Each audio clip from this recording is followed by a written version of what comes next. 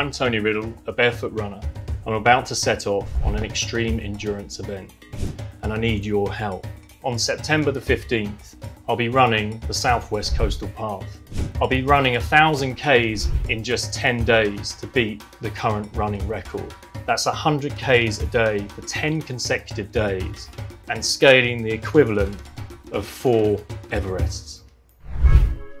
Why am I doing this? I once bought into the notion that we needed to buy all the gear.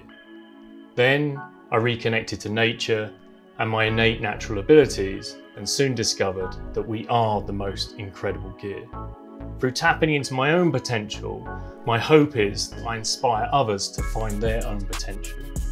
And with that, just like myself, take that potential out into the world and raise awareness for important causes. In my case, I believe that's the environment and the indigenous people that help protect that environment. How can you support? Well, you can share this video, you can join me on the run, or you can donate what you can.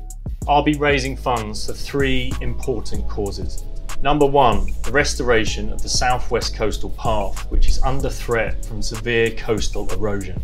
Number 2, an Earthrise documentary supporting Sonia Guajajara's campaign to become Brazil's next Indigenous Congresswoman. Number 3, the development of a community building and workplace for the San people of Namibia, indigenous cobblers who created the sandal for long distance running and hunting. What's on my feet?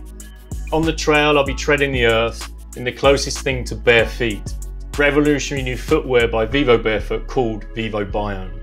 Made to order 3D printed footwear with minimal protection against sharp objects without compromising my natural biomechanics or foot strength. Because the best bit of kit is what we're born with, our feet.